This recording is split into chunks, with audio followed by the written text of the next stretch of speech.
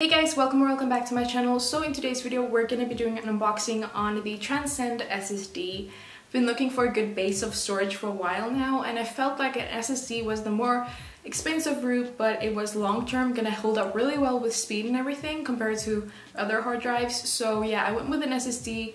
I went with Transcend. I felt like they had a good price for the speed of the SSD and just the durability and whatnot. So yeah, that's why I went with the Transcend. I really love it so far. It has this rubber coating over it. You'll see in the unboxing that I also really like.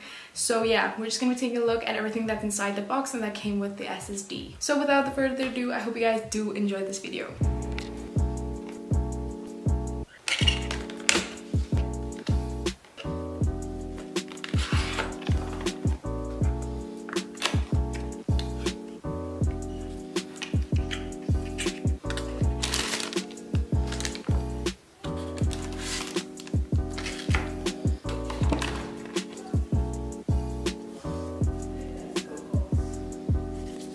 So in the box we have two cables. So the one is USB-C to USB-C. This is probably the one I'm going to be using most with my iPad.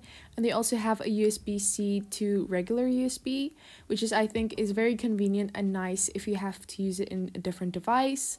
Here you can see we have the SSD itself. It's very compact and small. The casing is kind of rubbery, and here you can see the USB-C port that you plug it into.